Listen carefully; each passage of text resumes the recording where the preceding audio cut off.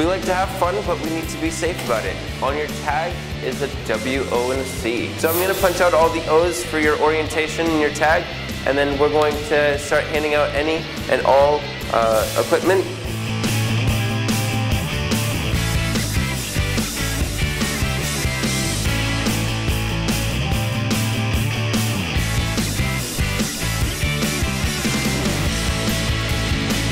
Our biggest draw has been the Apocalypse City.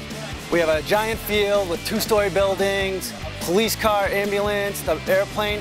That realistic feel of just running around, going in and out of buildings. It just makes a great game and draws everyone in. They just love that field.